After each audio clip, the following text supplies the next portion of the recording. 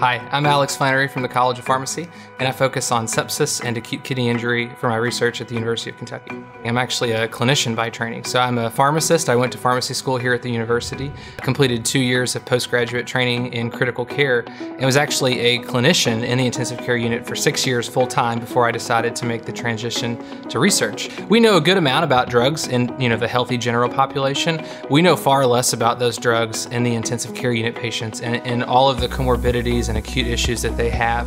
So that was really an interest for me early on. We kept seeing diseases like sepsis and acute kidney injury that while we can provide supportive care for patients, we don't necessarily have cures for them. And so that really became an interest to try to understand those better from the pathophysiology about what's going on, what possible treatments could we use, are there any current medications that we might be able to repurpose to treat those kinds of conditions. And so sepsis is basically when you get an infection and your body's immune system reacts very poorly to it. And by definition, it is a life-threatening event. When you also have kidney injury with that, that's really the disease that we're interested in studying. And so we do our research with actual patients that have sepsis and that have acute kidney injury. Sometimes that research involves looking at what happens to these patients and risk factors they may have. Sometimes it involves getting biospecimens from them and looking at different things to see if we can understand mechanisms better. And sometimes it involves giving those patients medicines, either within the context of a clinical trial or otherwise, and seeing how certain changes happen.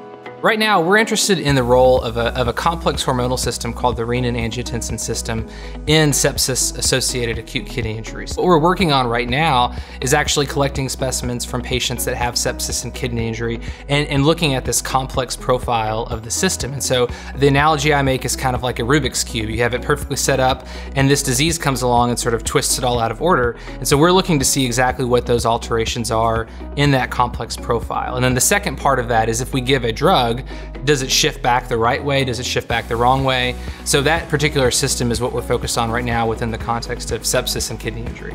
From the clinical side, I'll work with intensive care unit physicians, kidney doctors. On the laboratory side, I'll work with researchers that have expertise in laboratory assays, that have expertise in preclinical models, making sure that we have all of the necessary tools and expertise around the table to study these complex issues is a challenge, but I think that aspect of executing the team science is also my favorite. The best advice that I usually give to students is that it's sort of 80% of the effort is in the preparation phase. And I think the part that everybody really likes about writing your results and talking about your results is really only sort of, the last quarter mile, if you will. Even if your study doesn't end up in the newspaper, the findings, I think you should be able to sell your method and let that really be the energy which drives your research project.